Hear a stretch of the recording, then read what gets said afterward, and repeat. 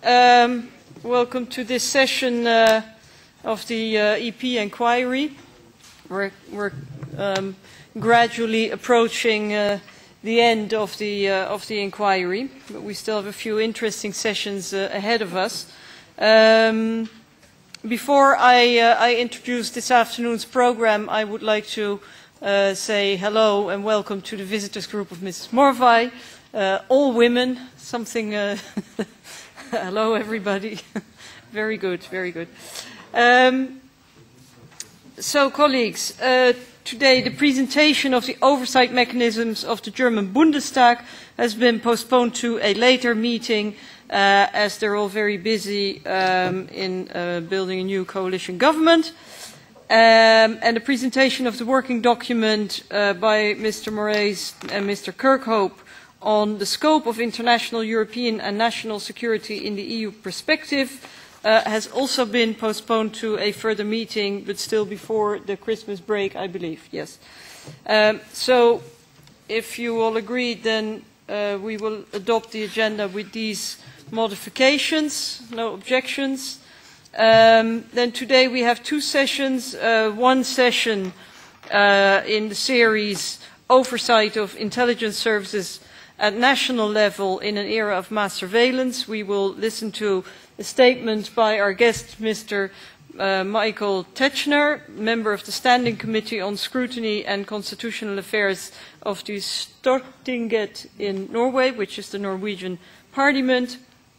And the second session from 4 o'clock onwards will be dedicated to the presentation of the working document on US surveillance activities with respect to EU data and its possible legal implications on the existing transatlantic agreements and cooperation, co-authored by our rapporteur, Mr. Claude Moraes, and the shadow, Mr. Vos.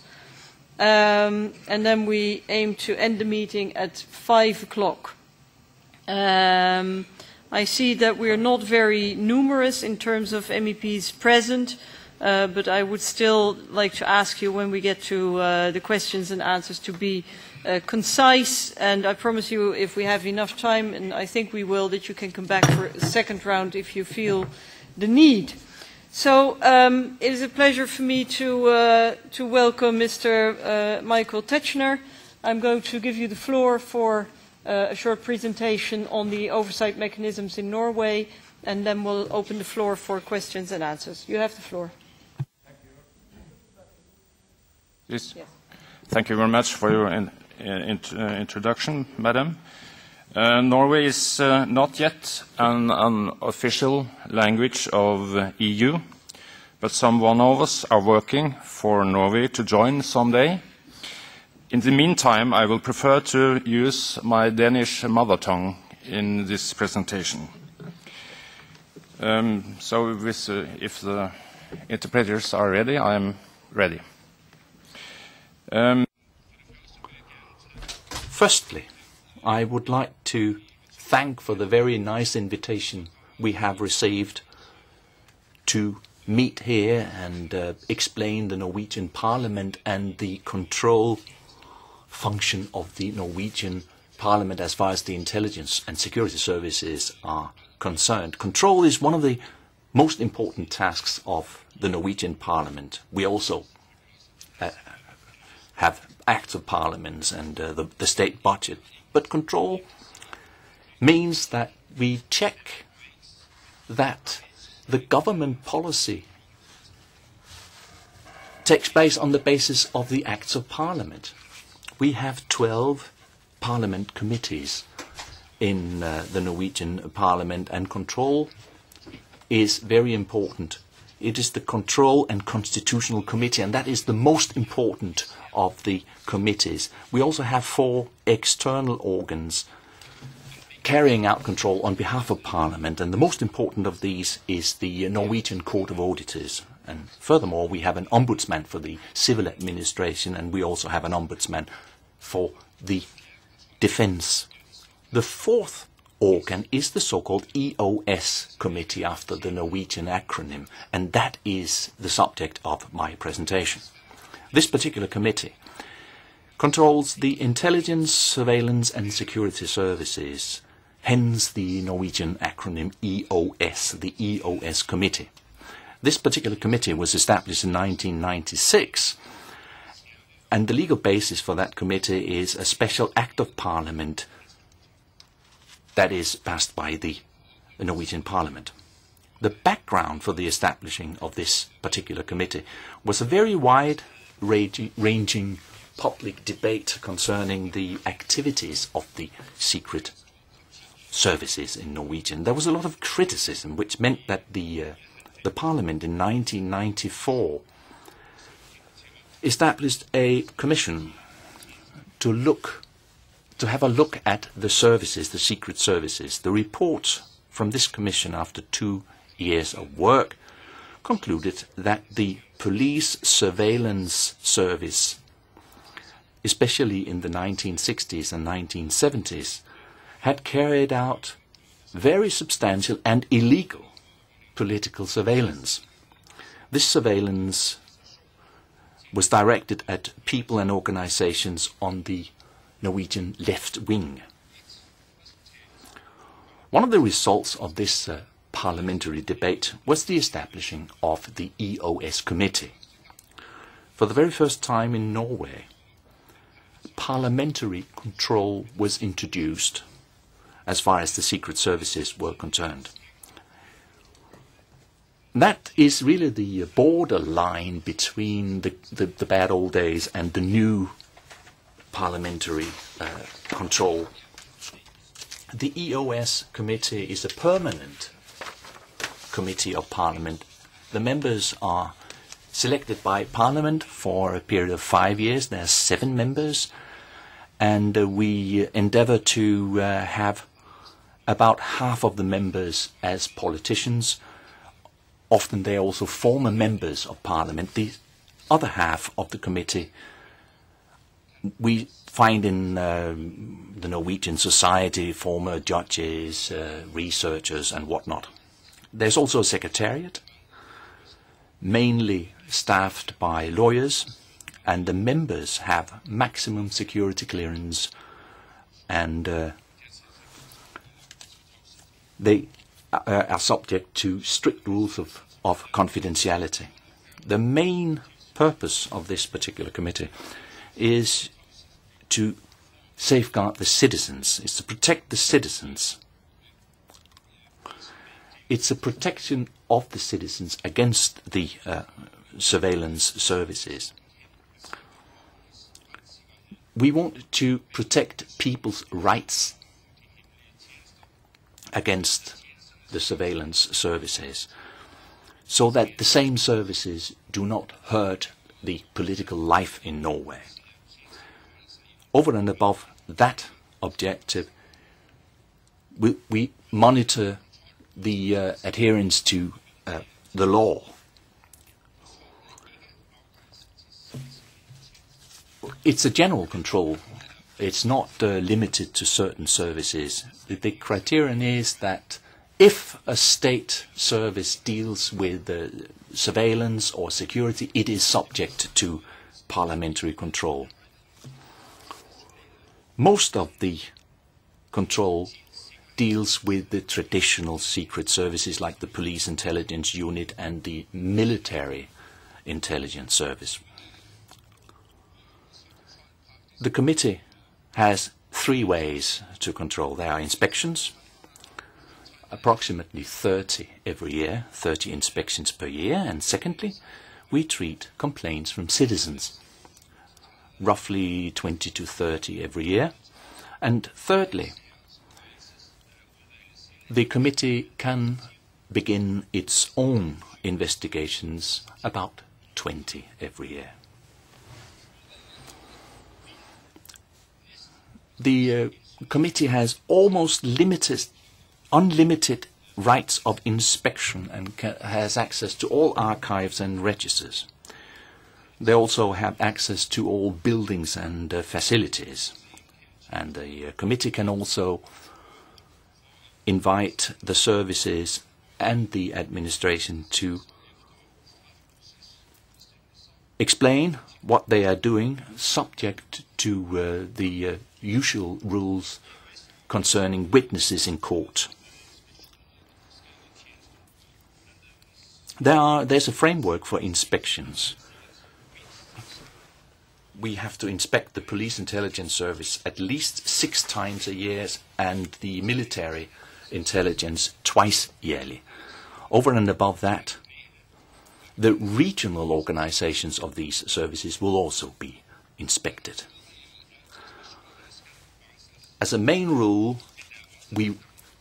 inspections must be announced in advance, but there's also access to there's also a possibility for surprise inspections, and that actually happens quite often. If a citizen believes that he or she has been wronged by one of the EOS services, that person can complain to the committee, and they will deal with all complaints within their area. There's been roughly 20 complaints every year, and the complaints may lead to criticism of the services. But as I said, the committee can also start its own investigations, and over the last couple of years, 3 such own initiative reports have been handed into Parliament. That was firstly the Police Intelligence Service methods. The committee was of the opinion that the legality of the methods should have been evaluated before the so-called Treholt case. And the committee said that the police had the right to listen to phone conversations, but not to what happens in rooms, or it happens in people's houses. The second own initiative report was the police registration of 2 Islamic groups. And the committee looked at the treatment of religious and political views in the police registers. And the conclusion was that in certain cases the police intelligence service went too far and registered information that were of little relevance to the case in point. The third report had to do with surveillance and registering of Norwegian citizens in the street in front of the American embassy in Oslo. The police was criticized for not having the correct information as to the security system in the embassy and lack of communication with the Ministry of Justice. At present, the committee has 2 cases. One of them is a case with police informants that have infiltrated the extreme left. Information to that effect came out in a TV news emission, and the committee looked through the archives of the police and had interviews with the police staff. The second case has to do with the intelligence service. There's a case that the archives are not in accordance with the rules, and 2 unannounced inspections were carried out because of citizens' complaints. The EOS committee has, over the last couple of years, established a cooperation with other control committees, such as Sweden, the Netherlands, Canada. All of them have committees that look a lot like the Norwegian EOS committee. There are many ways to control the security services. But regardless of the models you choose, there is a common objective. You work on behalf of the citizens and their legal and human rights, which have to be respected by the security services. Security services cooperate to fight international terrorism, and that also calls for control of the relationship between different security services, Norwegian and other countries, such as electronic information and hidden coercive measures. It's a question of finding the right equilibrium between the private lives of the citizens and the need of the state for protection. Everybody agrees that you need security services, and there is support among the general population. But the methods they use are very often controversial. Most of the people who are subject to surveillance will not be told that they are. And the objective of this particular committee is to evaluate these methods so that individual citizens are not wronged by the services. It's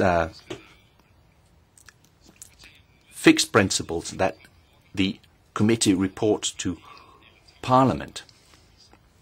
The Parliament does not receive reports with secret information. The dilemma of Parliament is we have to have confidence in this committee since we don't receive the secret information.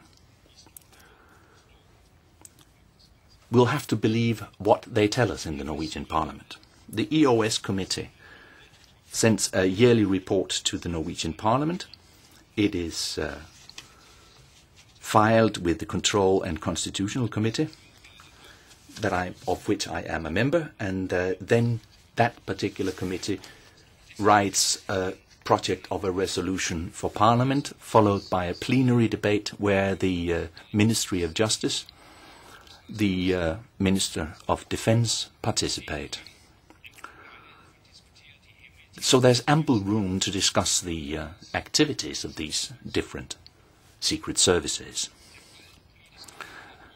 There's broad consensus in Norway that democratic control with the secret services is of major importance if we want to protect our democracy. The Norwegian model, with a control committee selected by Parliament, has been a success in our view. It's a very demanding objective for this committee, and they need actively to take up cases within the framework of the mandate. And the control activities of the EOS committee is a very important contribution to confidence in and understanding of the secret service as befits a democracy wanting to protect itself against international terrorism. Thank you. Thank you very much. Can I ask you to switch off the microphone? Okay, thank you very much for the very... Ευχαριστούμε πολύ για την ενδιαφέρουσα παρουσίαση. Να ξεκινήσουμε με τους σκιώδεις εισηγητές που είναι παρόντες, ο κύριος Βος εκ μέρους του ΕΛΚ.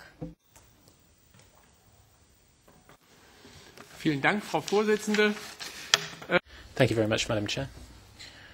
Firstly, Mr. TETZSCHNER, thank you very much for your report to us.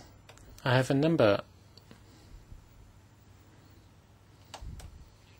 Thank you very much for reporting to us. It's very interesting, and I just have a number of small questions. Firstly, I imagine that you're talking about a domestic secret service that you mentioned. Is there also a foreign-based secret service or an external service which needs to be protected by perhaps UN units, for example? Is that also covered by this control committee?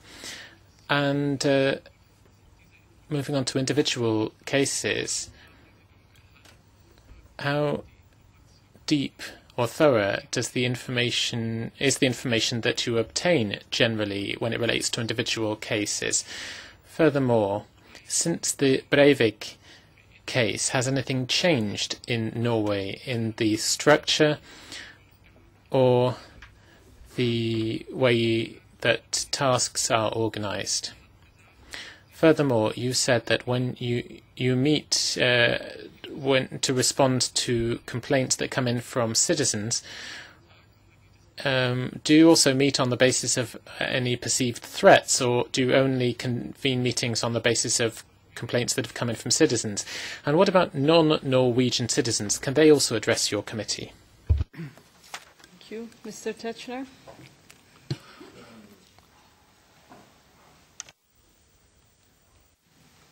Yes, jeg fikk kun på mitt øre. I only got the German question in German in my earphone, but it doesn't matter. I do understand a little bit of German. But with that reservation, let me answer your question. Firstly, you asked me whether the control also dealt with the foreign intelligence operations. Norway is part of ISAF in Afghanistan, for instance. Yes, it does. As a matter of course. This particular committee has the responsibility for all security services, whether they carry out surveillance of Norwegians in Norway or abroad. But I don't think we control non-Norwegians abroad. There must be some sort of connection to Norway. Secondly, how far can you evaluate the methods? The answer is very far indeed, as far as the security services methods. And that goes for all 4 security services. The members of the committee have maximum security clearance as far as secret information is concerned. But in the report to the Parliament, they are deliberately vague as far as the secret information is concerned. And not names and stuff. And then the Parliament must have confidence in the evaluation and hope that the more vague terms gives Parliament a general idea of what is going on in the secret services.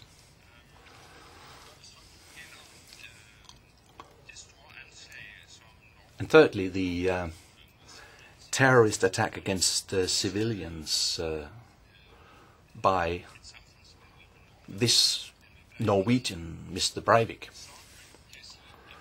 Let me say about that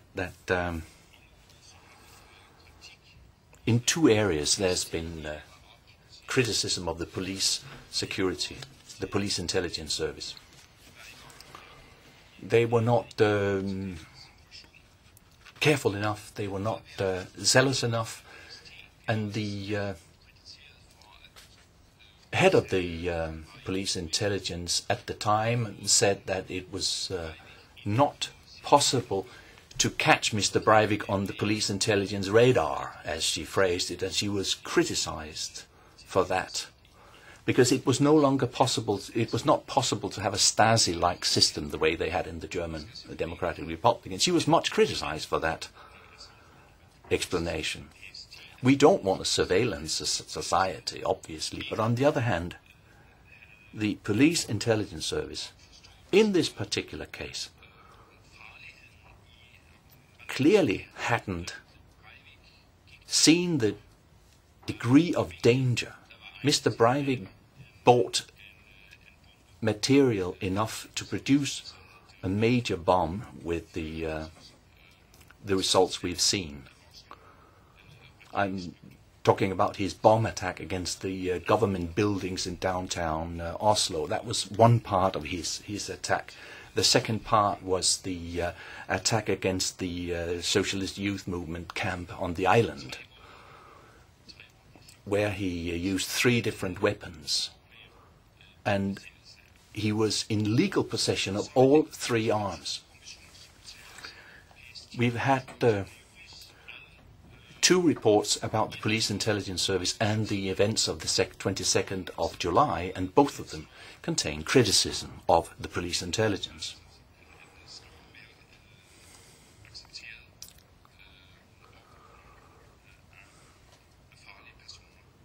Because of the lack of surveillance of dangerous people.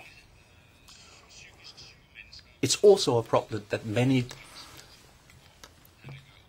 mental cases carry out attacks, carry out atrocities without any political aims and hence are not on the radar. And let me add that the whole debate, the whole public debate in Norway has changed. There's much greater acceptance of the fact that the police will have to know what goes on in Norway. They need the resources. There's much more understanding for the police and the necessity of resources to the police for them to follow developments. And don't forget that Norway was a very innocent place, naive, if you will. We have a confidence culture in Norway. Only the last couple of years have we felt the need that police must protect our politicians, for instance. Can you switch off your mic? Let's get it now.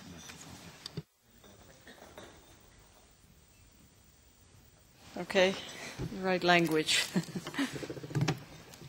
Thank you very much. Now I switch hats and I will ask a few questions on behalf of the Liberal group as the shadow, and then I think the other members present have all asked for the floor. I expect Mr. Sippel also would like to put a question. Yes, okay. Okay, but first myself, not as chair, but as a shadow rapporteur on behalf of ALDE. First of all, I have three sets of questions, basically. You say your system works well. You feel that you have sufficient oversight, and the way you describe it, it sounds indeed very, very efficient. But what was your reaction to all the revelations of mass surveillance? In particular, as your country is next to another country, Sweden, which apparently is one of the major nodes in all the networks. And apparently this had already been, if I'm not mistaken, spotted by one of the people who triggered the Echelon investigation. So much of this was already known or visible to some extent. So were you taken by surprise? Do you have the feeling that this is something that you should have been informed about? Then secondly, you also mentioned, you say you have oversight over national intelligence services, but it's much harder to verify what happens as soon as there is cross-border cooperation. Clearly, this is one of the key issues, because even if there are oversight mechanisms, which in many cases are extremely weak, then, as soon as there is cross-border cooperation, that cooperation completely escapes any kind of democratic oversight. So have you developed any thoughts on that? And then finally, I also have a few questions about the Breivik case. I was wondering, you say there is greater acceptance now by the public of data collection, but if what I read in the papers is that Breivik had at some point already appeared on the radar screen of the security services. Now this is a pattern that we see in all major attacks, that the terrorists or the perpetrators were known beforehand to the security services. So if they had access to that information, if he had already been spotted, then then apparently they already had the information and the powers they needed. So why is then the response not, we need to improve the way we process that information, rather than saying, we need more data on probably innocent citizens, basically, making the haystack bigger, making it even more difficult to find out or to identify such individuals like lone wolves. And then my final question,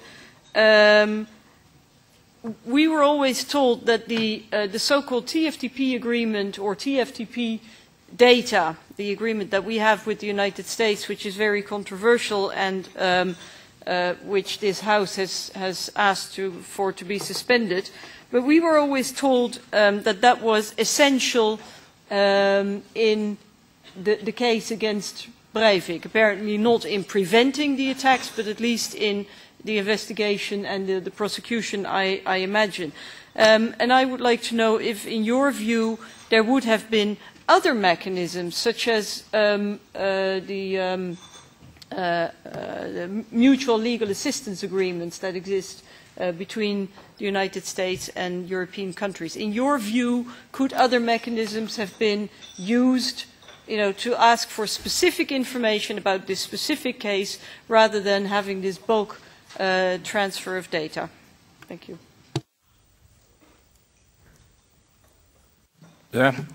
Tack for.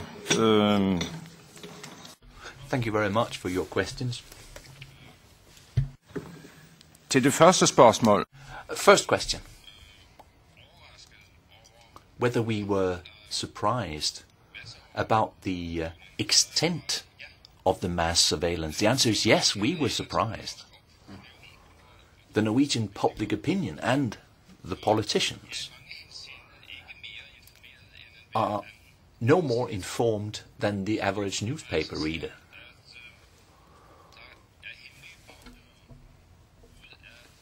So when you see that there are secret channels leading from the major IT suppliers to the Norwegian state, secret channels with information about the customers, such as Apple and Google and Facebook, you name it, Microsoft.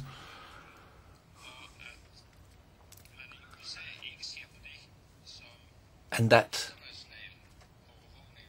is not international surveillance, not looked upon as such in the United States, because these companies are under American jurisdiction, and that these same services will have to hand out information when asked to do so. 40,000 such requests were addressed to Google concerning information about Google customers. And that, I think, is a surprise for politicians as well as public opinion in general. In Norway, we have this special case that Sweden has passed a law that makes it legal to carry out surveillance of all the data traffic between Norway and Sweden. In the case of Norway, it's nearly all of it. Even the lines of communication between southern Norway and northern Norway go through Sweden, which means that the Swedish Secret Service can capture information, emails, telephone calls between two parts of Norway. And that is obviously a problem for a sovereign state. Sovereignty is not just a question of physical borders and the monitoring of who walks past your border, but also the virtual borders.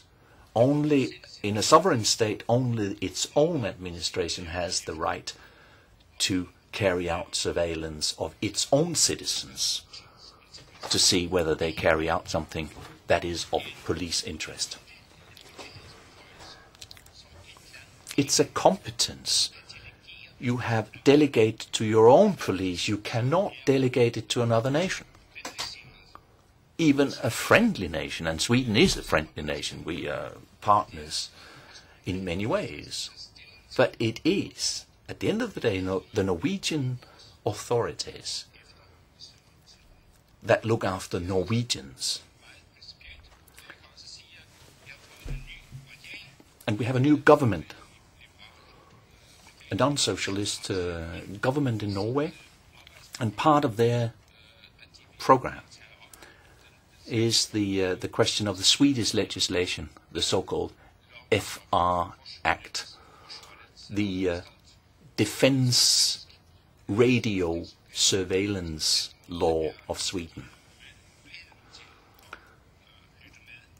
That gives this particular Swedish facility the possibility of listening in on Norwegian communication. When you talk about cross-border cooperation, that is always a problem, but there's one principle we have to adhere to. You cannot just give a foreign intelligence service the right to enter your communication systems and go fishing there. That is a right reserved for the local security services, the local police, and under the democratic oversight of that country. As far as Mr. Breivik is concerned, the investigation was not much of a problem.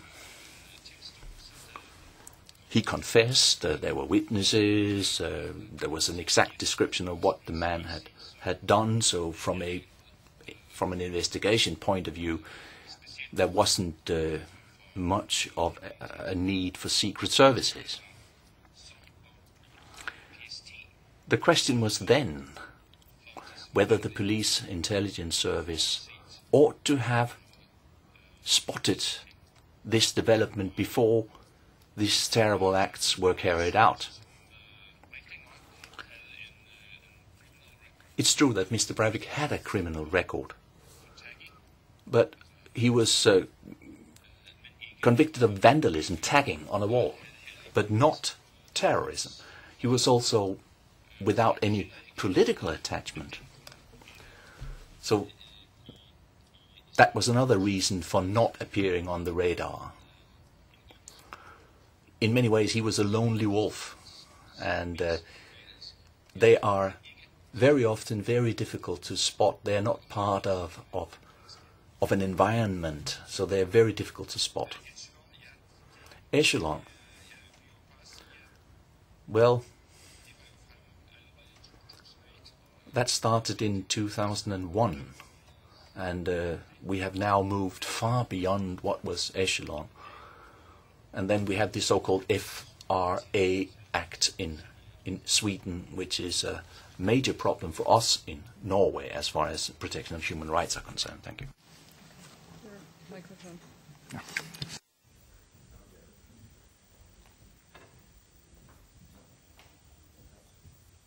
Okay, next speaker on the list. I have 4 speakers. I'll take them in the following order: Mrs. Morvai, Mrs. Zippel, Mr. Engström, and Mr. Enschu.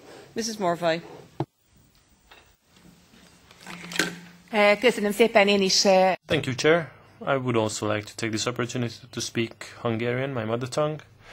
I would like to thank our Norwegian friend for the very interesting presentation. Question number 1. If this tapping case really shocked the public when it became clear that this was much more widespread than one would have thought, and it really has nothing to do with national security anymore, then how come that on behalf of the decision makers there is so little interest? What could be done about this? Out of the 80 members, there are only 4 of us present as members of parliament who care to show any interest in this issue, and this is not the first time that this has happened. So, to paraphrase the question, maybe Edward Snowden was right, and what he was afraid is going to come true, namely that the discovery of the truth is not going to lead to anywhere, even though he risked his life for the truth to be uncovered.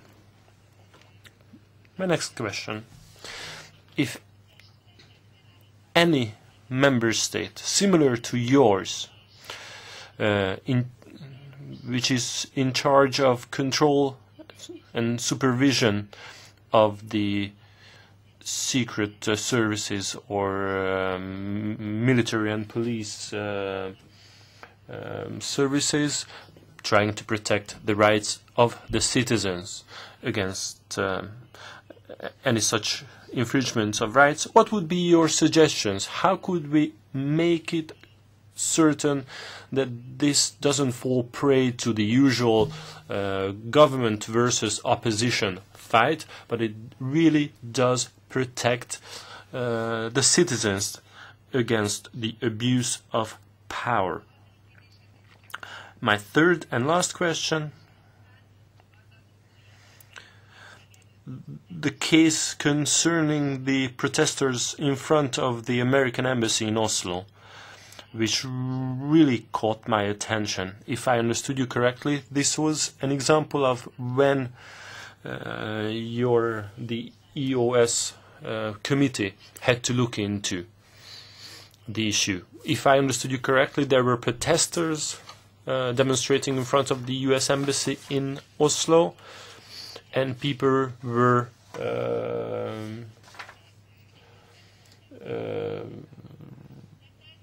and the Secret Services really followed these people, and some of the procedures were simply illegal. How did you come to this conclusion? What were these illegal procedures, and was there a public uproar when this was unveiled? Coming from a former communist country, we would have thought that this would never happen in the West, in a democratic country, but apparently it can. And if it does, what's the upshot of this? Mr. TETZSCHNER. Tak. Ja, det første... Thank you very much. As far as the first question is concerned, why is it that you're surprised?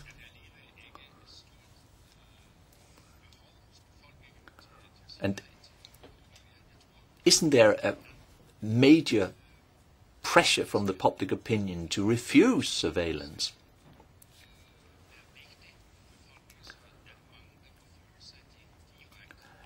If the general opinion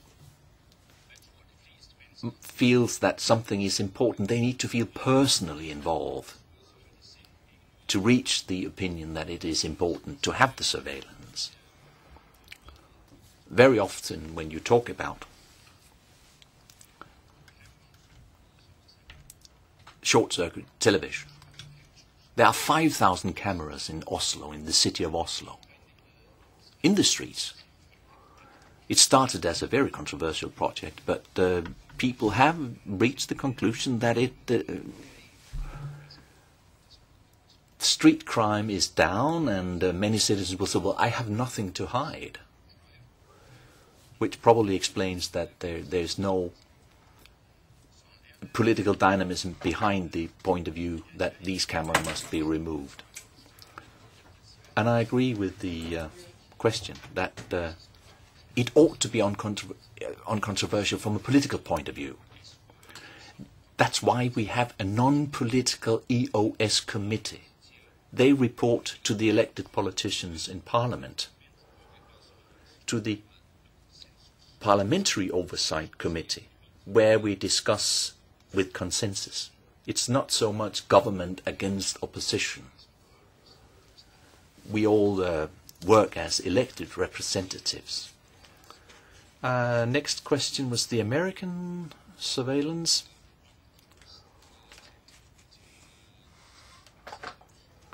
Of the area around the embassy in Oslo. That case is not finished. I don't know what the EOS committee will do at the end of the day. We don't know the conclusions. Apparently, the embassy, the American embassy, apparently carried out surveillance of all the streets around the embassy, not just in case of demonstrations against the American embassy.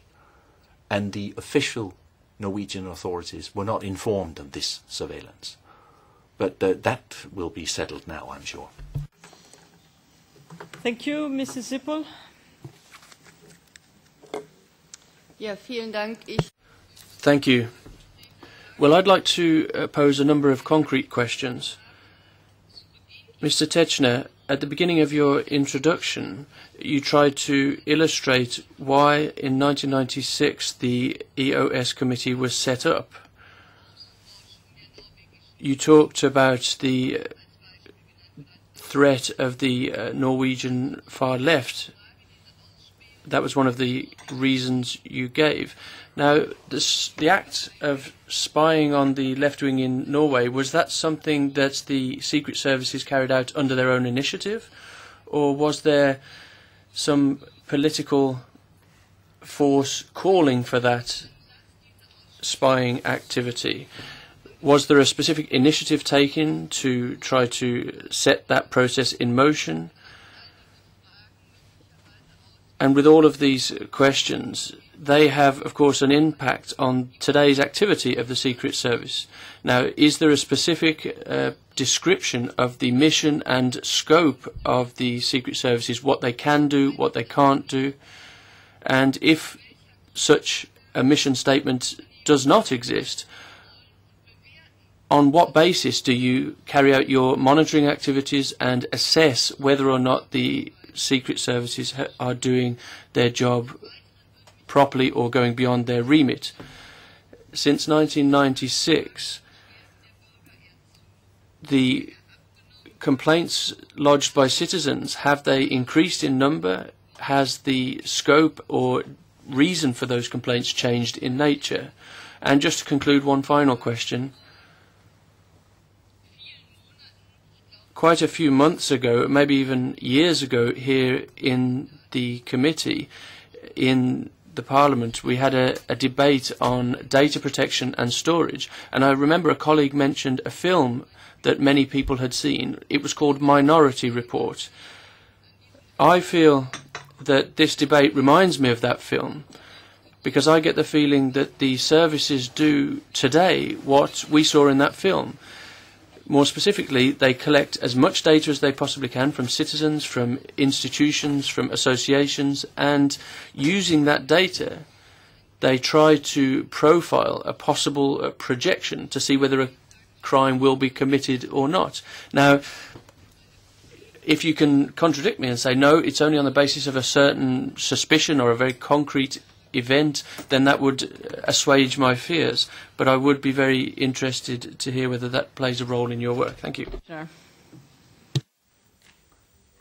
Tack. Thank you. In 1996, what happened was the Cold War logic being continued. It was not so much a question of chasing harmless political groups on the left wing.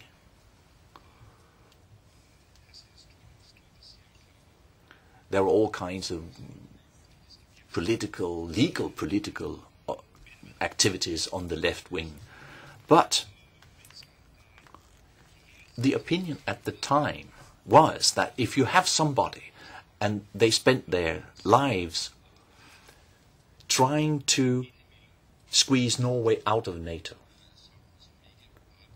and that these same persons could probably have other objectives other than their political objective. It was a question of NATO and anti-NATO logic. And it was a fact that these were extreme left-wing groups, extreme in relation to the traditional left wing, i.e. the Labour Party, and it was assumed that they were a risk to Norwegian security policy. And then they exaggerated their activity, and that was the conclusion of the so-called Lund Commission report. But let me emphasize in that connection that we do have procedures for surveillance of citizens. If you want to listen in on phone conversations, you want to listen to people in their homes or open letters, you need a court ruling. And what this committee does is to evaluate if the police has gone too far. the secret services, the security services need a court order in order to carry out eavesdropping.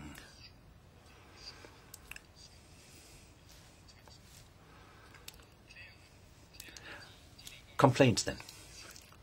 As I told you, we have about 20 complaints every year. And some of the complaints come from people who have a medical record on the basis of their own personal situation. There's not an awful lot of substance in their complaints. Let's say that 10 or 15 complaints are what I would call medical, for medical reasons. It's people who claim that they're being eavesdropped, and they tend to have the same contents, and it's the same number over the years. Also, the number of complaints, the total complaints, remain pretty much the same year after year.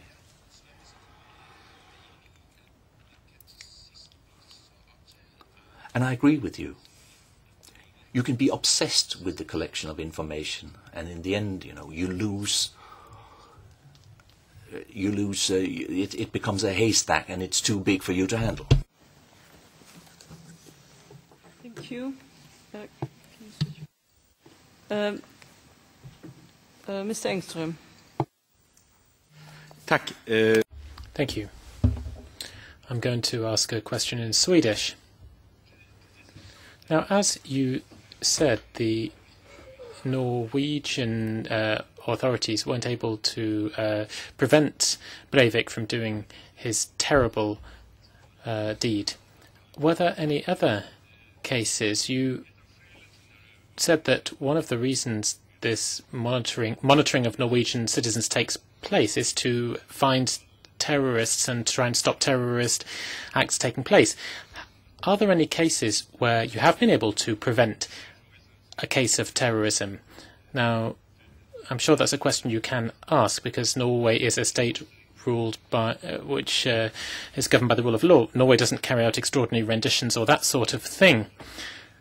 So if it had indeed been the case that monitoring had led to finding you to someone who was preparing a terrorist act, then they could be taken to court in Norway. So that's my first question. Secondly, Norway and Sweden have a lot of information exchange taking place, both on the military and civil side of things. And as you said, Sweden has a military intelligence law, and that gives it the right to carry out spying on Norwegian citizens as much as they want to, whether there's justified cause or not. So there's a question here again. Has any help from Sweden or the Swedish military intelligence law led to any convictions or any terrorist act being prevented? Det første du siger, To the first thing you said, one of the reasons why we didn't intercept Breivik's activities was that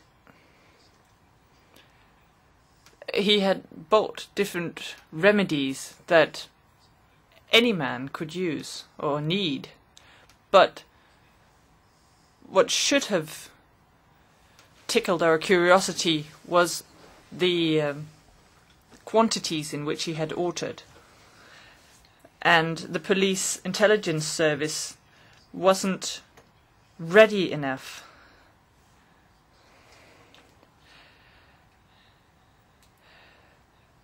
The main component of the bomb had been registered with the intelligence service, but it was normal or natural for someone in his line of business to have ordered that. And also, when you talk about surveillance, no one in Norway could have prevented the attack.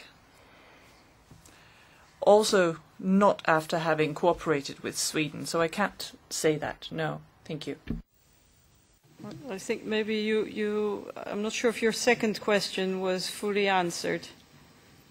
Whether there've been any, whether attacks have been prevented and whether there've been convictions. Actually, I think it was. So the Norwegian surveillance has resulted in no foiled terrorist plots, and as far as Norway is concerned, the Swedish mass surveillance has also resulted in 0 foiled terrorist plots. So, yeah, thank you for the answer. Okay, then the last speaker on the list is Mr. Enshu. Oh, who's left, apparently. Okay, then that ends the debate for today. Thank you very much. I think that was most enlightening. Thank you for coming here. Colleagues, then that brings us to session 2, presentation of the first working document on US surveillance activities and its possible legal implications on the existing transatlantic agreements and cooperation. One of the co-authors, namely our rapporteur, Mr. Moraes, is not here today, so I'm going to ask the other co-author, our shadow rapporteur, Mr. Vos, to introduce the document. And I believe, and I'm looking at the Secretariat, there is no document in the file. Is there? No. So it will just be an oral presentation. Mrs. Morva, you have a point of order? Yes, please consider this a point of order. I must ask, why is Mr. Moraes not here as an author? I mean, I think this is really unacceptable what's going on here. Out of 80 people, there are 4 or 5 I don't here. think we can answer that question. I have no insight into the calendar nor the movements of Mr. Moraes. I'm sure he has very good reasons for not being here. So I don't think that I can explain, and I think you should ask him that question personally. But Mr. This is not a personal matter. This is a very serious political matter. Mrs. Morva, I cannot answer why anybody isn't present here. So I'm sorry about that. Mr. Vos, you have the floor.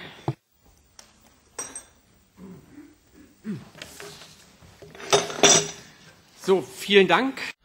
Thank you very much.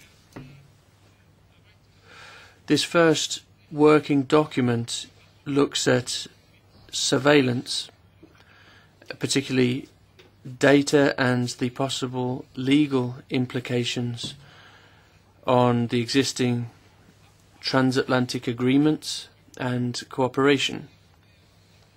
Now, before the summer break, we set up the Committee of Inquiry to look into the NSA issue as things came to light.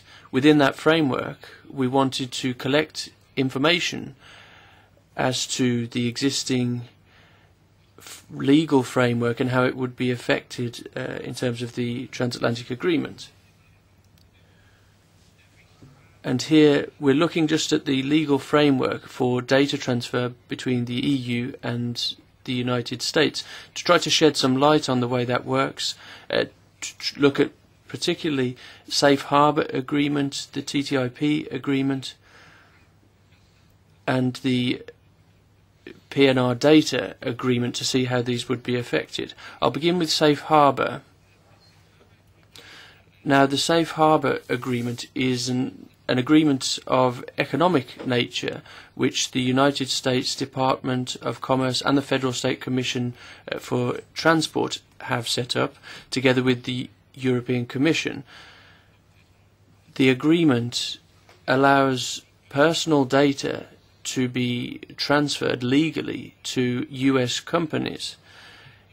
The EU Data Protection Directive from 1995 prohibits personal data to be transferred away from member states of the European Union to third countries unless there is a level of data protection which is comparable with that of the EU in those third countries. Now, the Safe Harbour Agreement attempts to put in place a comparable level of data protection for that personal data and allows companies thereby to transfer data.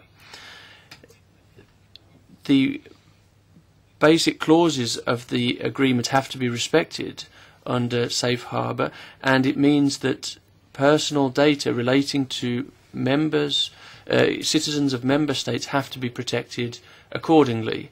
The Safe Harbour Agreement is always subject to criticism and has been since the start. We carried out a few hearings on this matter, and the criticism has only worsened since the data revelations came to light. So even at the beginning, there were criticisms, but the basic legal framework was considered to be sensible and the right data, the right framework for that data protection.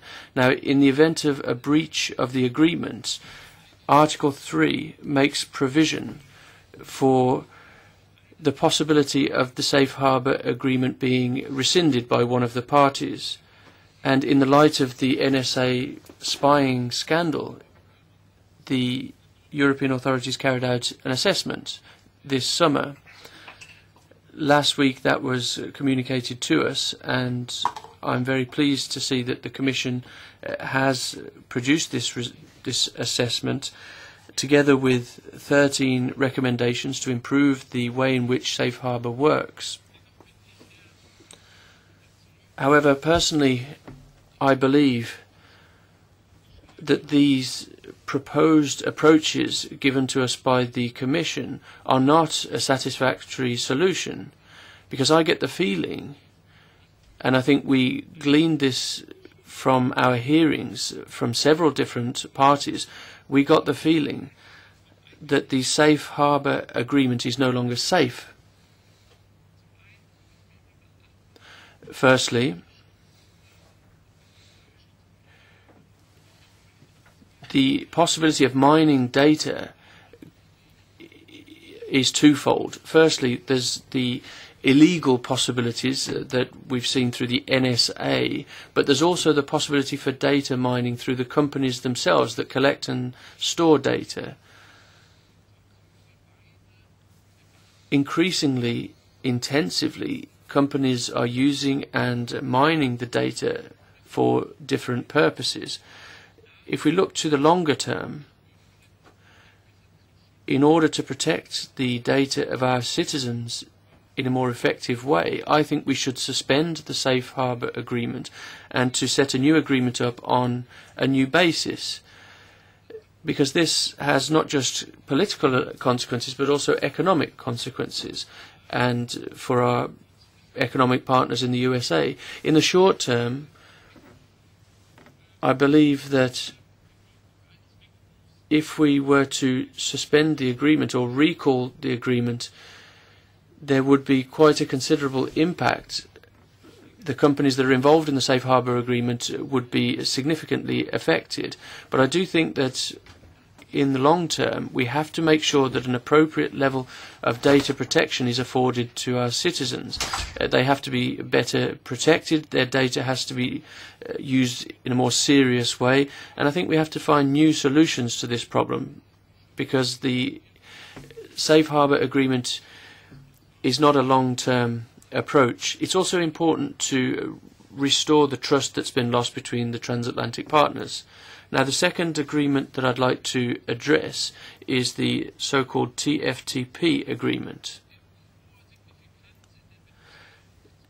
This is particularly important in terms of relations between the EU and the US. This is an agreement on the payments and transactions data from one country to another, and the purpose of it is to fight against terrorism or large-scale crime. And perhaps just to add to what our previous speaker said, this may have helped in the Breivik case. Now, the European Parliament has already expressed through resolution its strong conviction that correct security measures need to be in place to try to ensure the protection of data properly. Also, at the same time, we have to ensure security while maintaining the highest level of respect for people's private sphere. That's something that the Parliament has already agreed to. We believed that what we needed with this transaction data was to deal with the question of terrorism properly, but also at the same time to ensure data protection levels on a comparable setting. Now, suspending this agreement in accordance with Article 21 would be possible. I would refer you to the EP resolution from the 23rd of October and the communication from the Commission that deals with the matter considerably.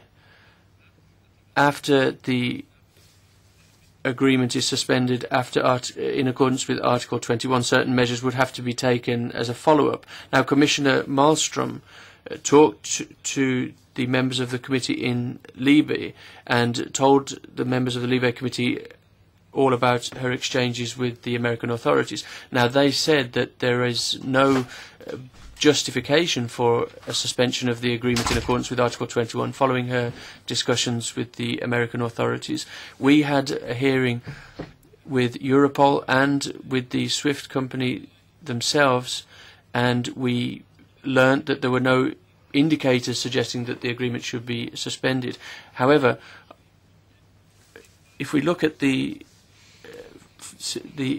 implications of the terrorist attack on the 9/11 and the financial flows that were involved in the run-up to that terrorist activity, then it's quite clear that this is an important area.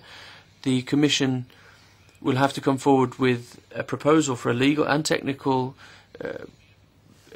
document that would ensure the protection of data in this field.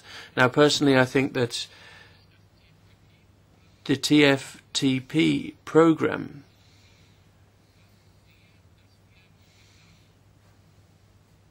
is shaped in such a way that we have to make sure we've got a balance of security and privacy, and we need to make sure that we're on a par with the United States as to where they want to strike that balance. At the moment, the agreement doesn't target that particular goal. On the one hand, we've got the question of protecting our citizens, the security of our citizens, but on the other hand, we have to clarify, generally speaking, how we want to enter into agreements with the United States, given that the situation is not as we would like it to be in terms of security. So how do we get this balance between the different wishes and desires of the contractual parties?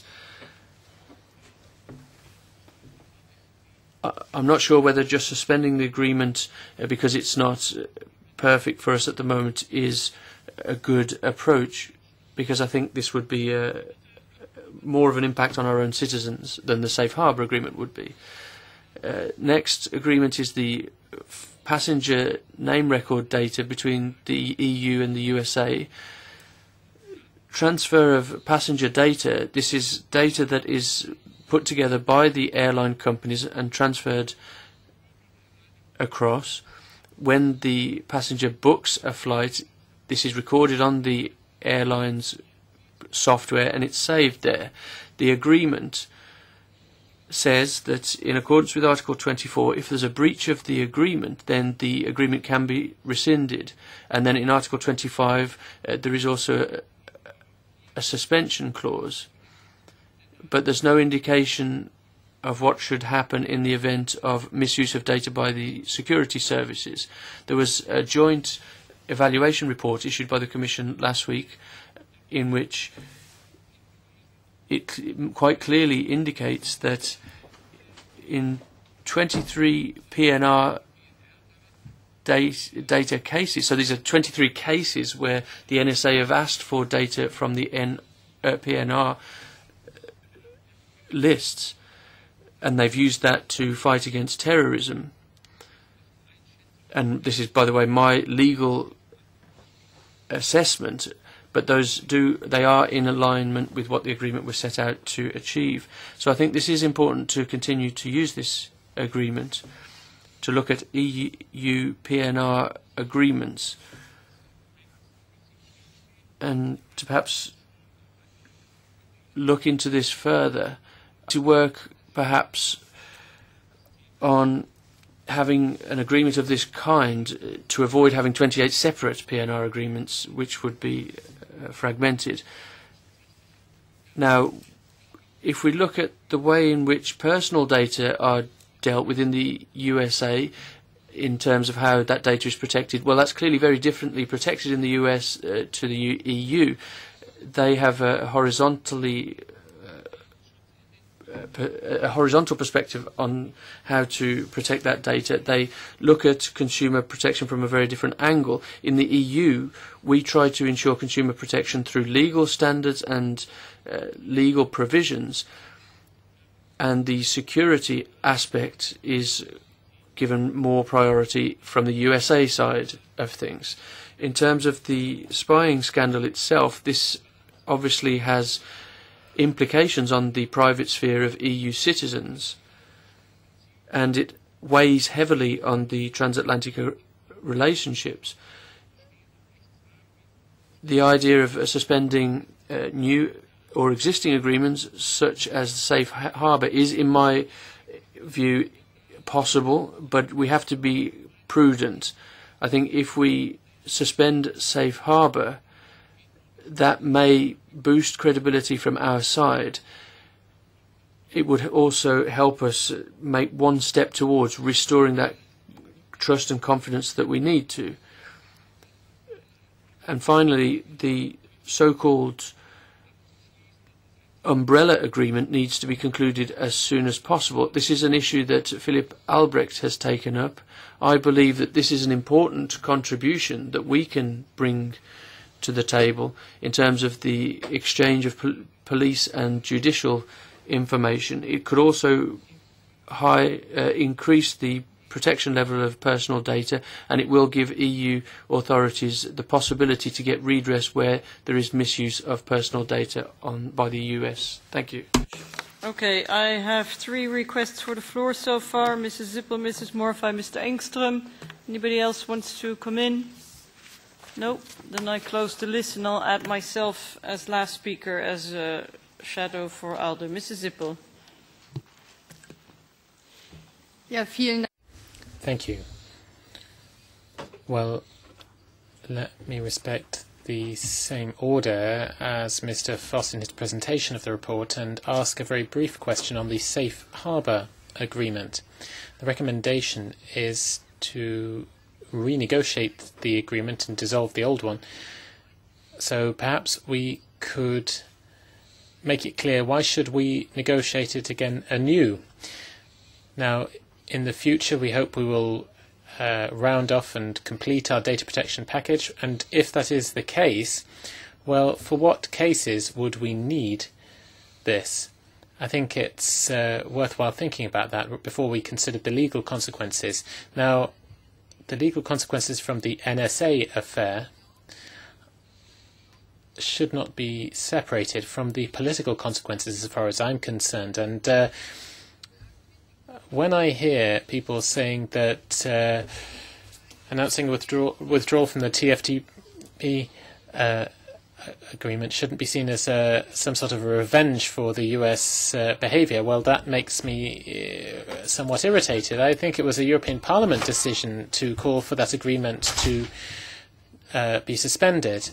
Now, comparing that with some kind of act of revenge, I think is somewhat doubtful, given that there's been a debate about the value of that particular agreement for some time, and I don't think we should be pushed into a corner here in the Parliament, because after all, the decisions we take here in Parliament should be taken seriously. Now, the idea of following the money, and that being a good idea in principle, I don't think anybody would question that principle. Nevertheless, I would just say at this juncture that since the agreement has existed, many have questioned its preventive nature, whether it actually is a good tool for preventing criminal activity compared with other aspects of the TFTP agreement, which I wouldn't like to mention right now. I think it's certainly interesting to note that the Commission has not presented any comprehensive research or report to show whether SWIFT data have been collected violating the terms of the agreement. Now, the firm looking after TFTP data has said that they haven't detected any violations on their server. That doesn't necessarily need to mean anything, because data could have been transferred from one server to another. And I don't know why it is that Europol and other cybercrime units have not been requested to provide any evidence or any information. We're just told, no, everything is fine. And it's all very well having trust in other institutions, but I'm not quite sure that is the end of the matter. Now, on the question of PNR data, now Mr. Foss said that we want to avoid a situation where we end up with 28 individual agreements. Now, I don't think that all member states are currently involved in setting up such a system, and if they were, what budget would they pay that from? Now, last week we heard from Mrs. Malmström that we're not thinking about mining TFTP data in Europe because there's no money available. It's too expensive. And so if we can't do that, if the Commission isn't able to do what we have explicitly given it the task and the mandate to do, well then, where would we end up, from what budget would we end up funding a PNR system, which I don't think would be a good idea anyway. And one has to ask the question as to the use of this data. You know, it's more than doubtful that it'll be used to fight terrorism, this kind of PNR data. One shouldn't believe everything one reads in the media. There are all kinds of other lucrative ways this data might end up being used, and we need to bear that very much in mind and take a great deal of care here and make sure, firstly, we need to see whether the agreement has indeed been violated, and secondly, whether the whole agreement really should be therefore questioned. I think both of these points need to be intensively debated. Thank you.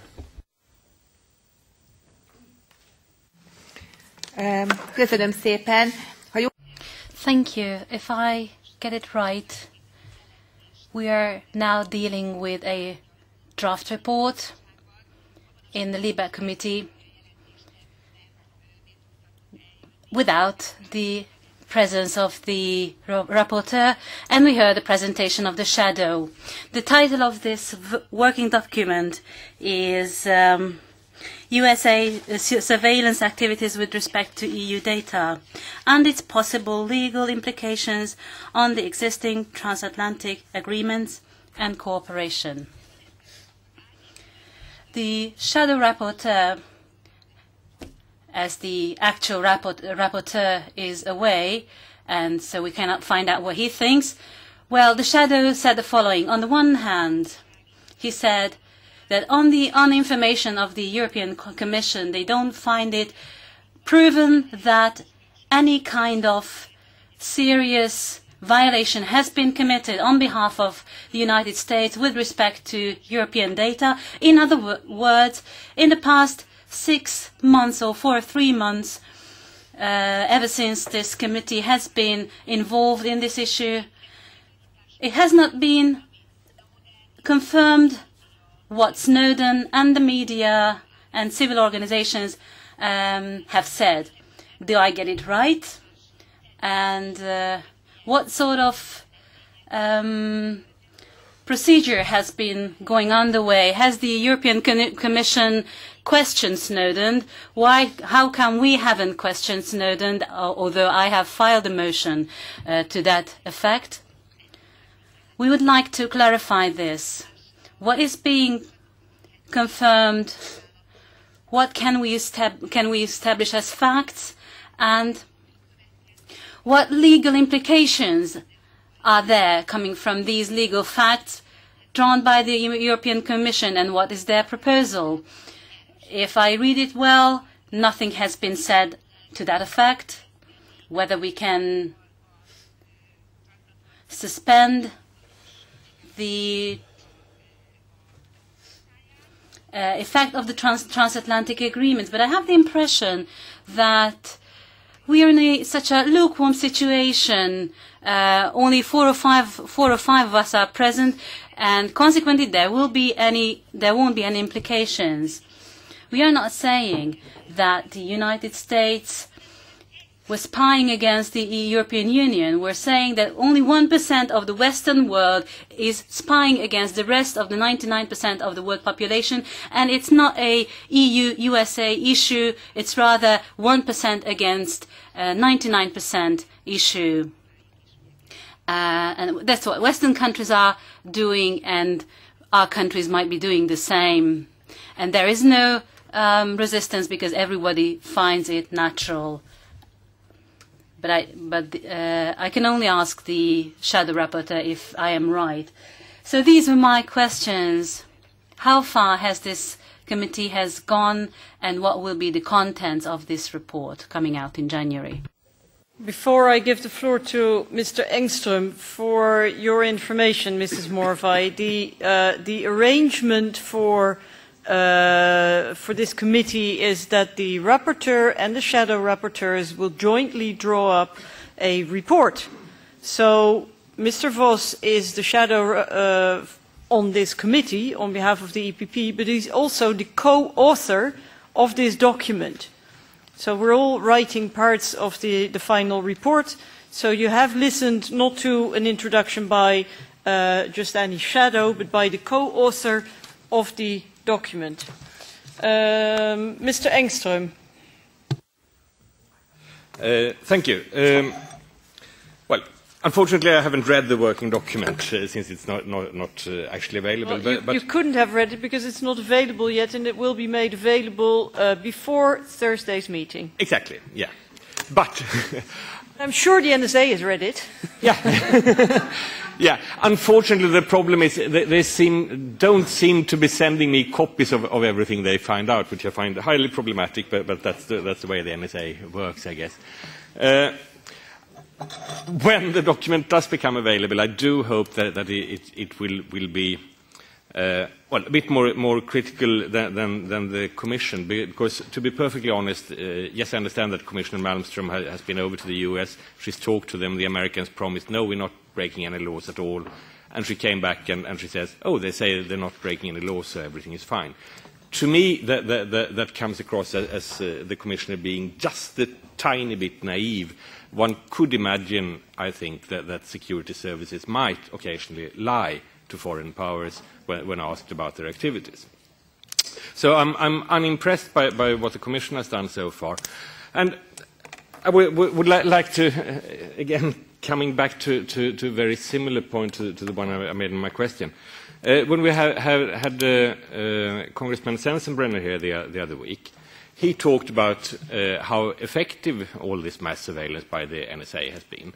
And as I understood him, there has been 0 cases of the NSA or the great US surveillance machine in general being able to actually stop a terrorist attack or foil a terrorist attack. Congressman Sensenbrenner said there had been 1 case where the mass surveillance data had actually led to a conviction in court. But that was not for anything terrorism related, or it was not for terrorism charges. It was for some economic charges. So with this background, the TFT appears to have resulted in exactly 0 terrorist plots foiled worldwide. I mean, we heard there's nothing in Norway, nothing in Sweden, and from the congressman we heard, well, nothing in the US. The same would apply to the PNR.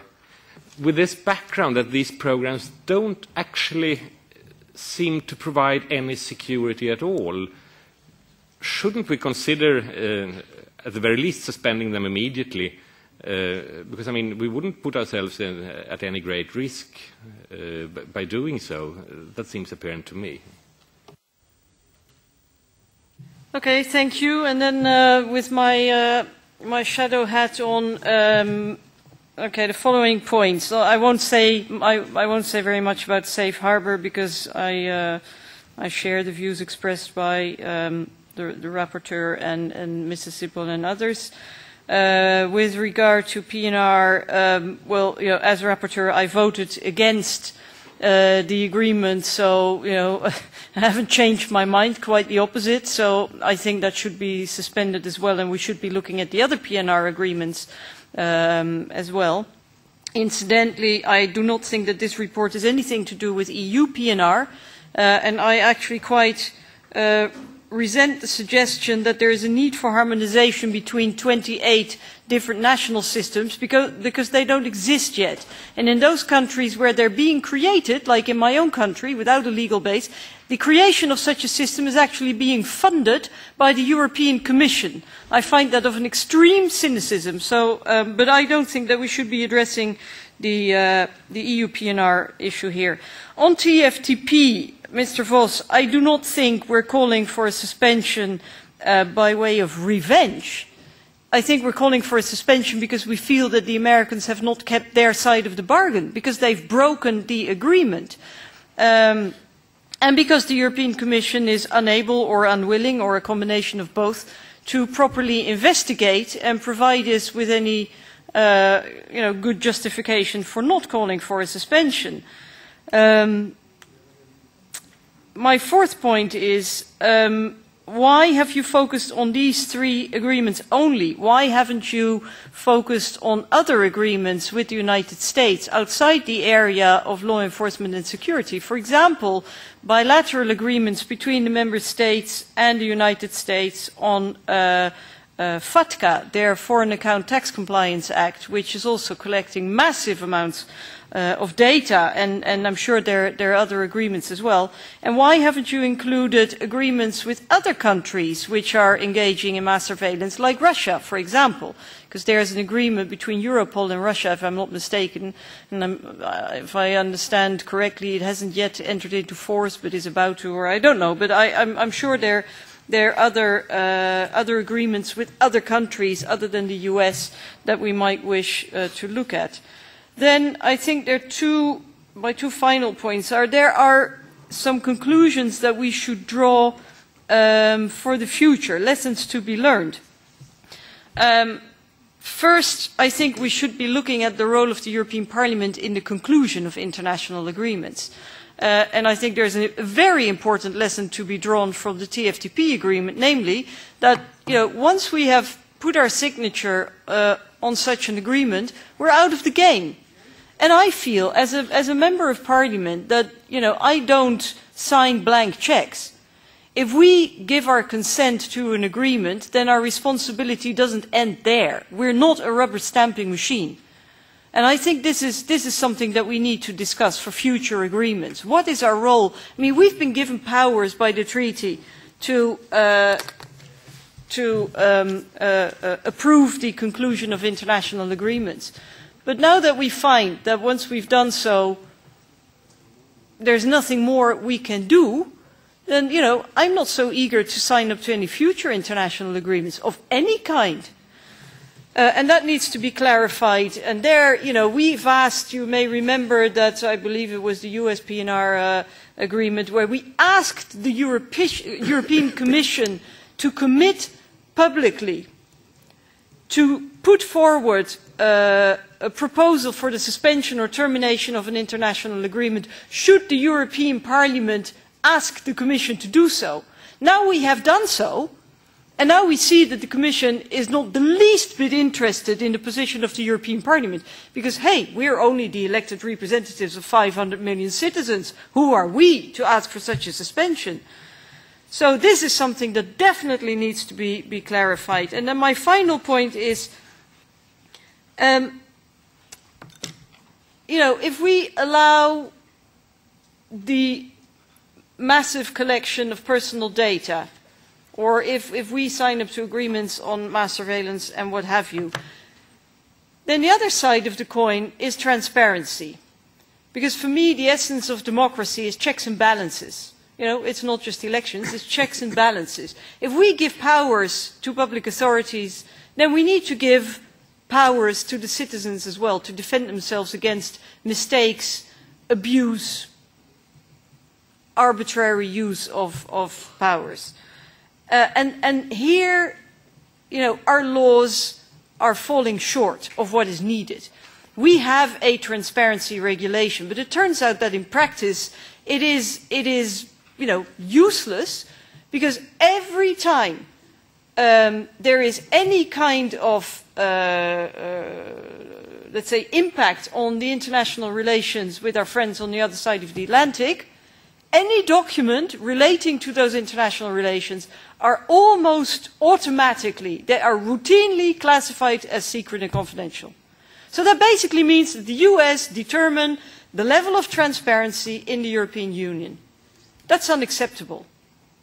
But we cannot blame our American friends for that. We have ourselves to blame, because we accept it every time. We accept that the clause for exemptions and exceptions in the transparency regulation basically means that the transparency regulation is null and void. Now, this is something else that we have to look at carefully, because we are currently, colleagues, looking at the revision of the transparency regulation. And I hear that some groups in this House say, the talks have been stuck for so long, we need to bring this to a close before the end of the mandate. Therefore, let's give in to the Council, let's accept lower transparency standards, and let's just get the thing done and over with.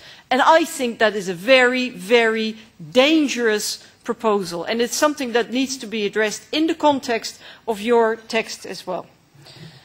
So if there are no other pressing questions, then I give the floor to the rapporteur for concluding remarks.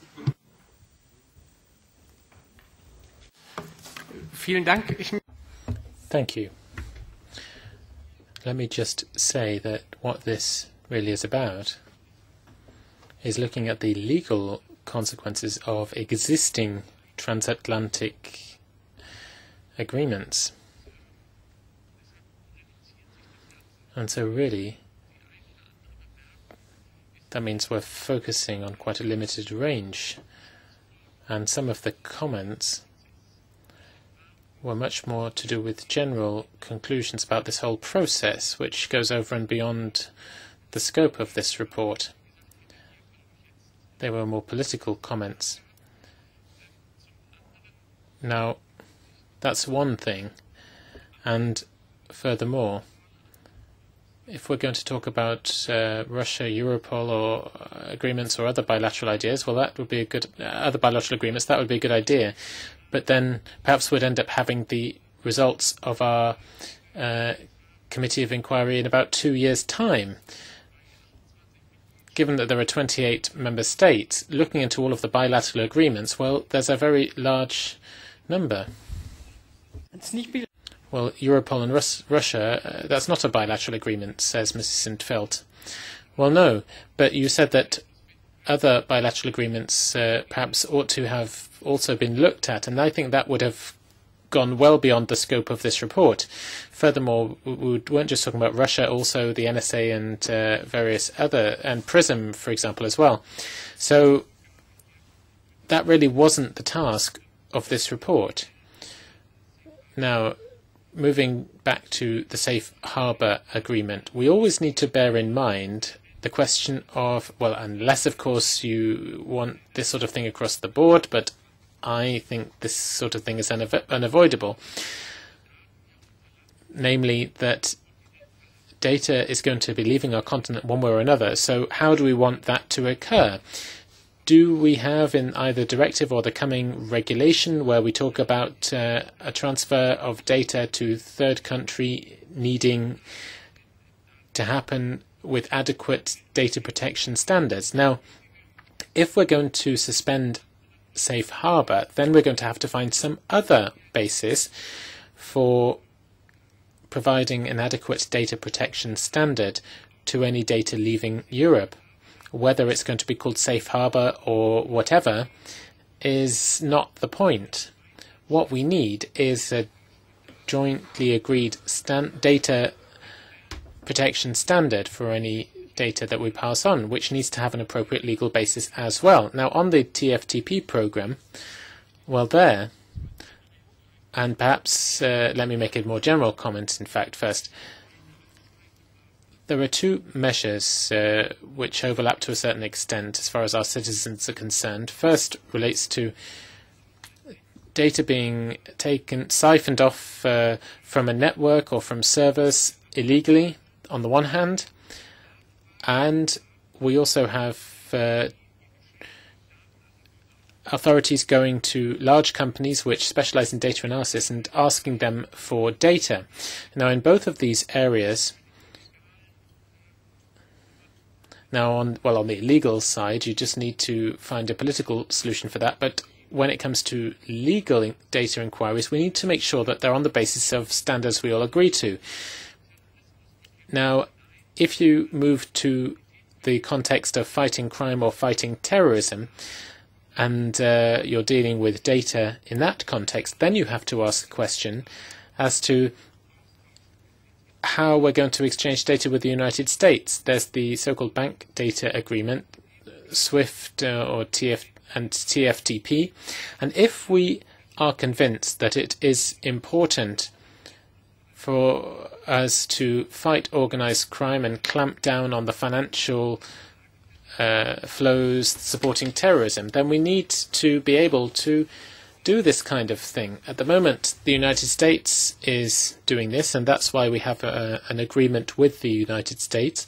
And at the moment, we don't have any facts apart from just a tip-off, if you like, in the Snowden paper, which talks about how you can siphon off data from various data streams. We have not really got any evidence that this has actually taken place. The Europol, SWIFT, the European Commission, the United States government, all of those bodies tell us that this has not taken place. Whether we agree, whether we believe that or not is up to us, but we don't have any facts, any hard evidence on the table which would justify or would allow us to suspend the TFTP agreement at the moment. And even though there's a decision of the European Parliament, I'm not sure if we want to set up some sort of data exchange agreement with the United States. On what basis do we want to do it then, if not this one? If we say, well, we found a good balance between allowing ourselves to exchange data and having a certain amount of data protection, if we found some sort of balance, are we just going to throw it away? And if we are going to throw it away, then what new basis are we going to use to find a new balance between data protection and data exchange? We've agreed certain standards, and they go quite far. And I'm not sure what alternative you're thinking of, those of you who would wish to suspend the TFTP agreement. I don't think there really is any other way forward if we want to monitor financial flows which could be used for terrorism. Mrs. Morvai, I think you spoke out in quite general terms. You talked about the conclusions of this paper, but we don't really have conclusions yet in that form. Currently, we're just looking intensively at individual agreements which we have entered into. And so I think what you talked about really relates rather more to the final phase of our report. Because I just don't think it's worthwhile at the current stage to debate as to whether the law has been broken or these agreements have been violated or not. Now, on the subject of SWIFT or TFTP, we don't really have any facts on the table. We don't have hard evidence to say that somebody has actually siphoned off SWIFT data. You might suspect that's the case, but we don't have any proof at the moment. What else do I have? Well, Mr. Engström, rather. The fact that we don't have the working document in written form, well, I do have it in front of me in writing, but right up until the last minute we've been working on it, so I do apologise that we haven't managed to get it printed out up to now. The original deadline was the 5th of December, and so we weren't able to actually round it off any more quickly. I do apologise, but I do hope that my oral presentation was clear. But perhaps here, let me say again that we are looking at the legal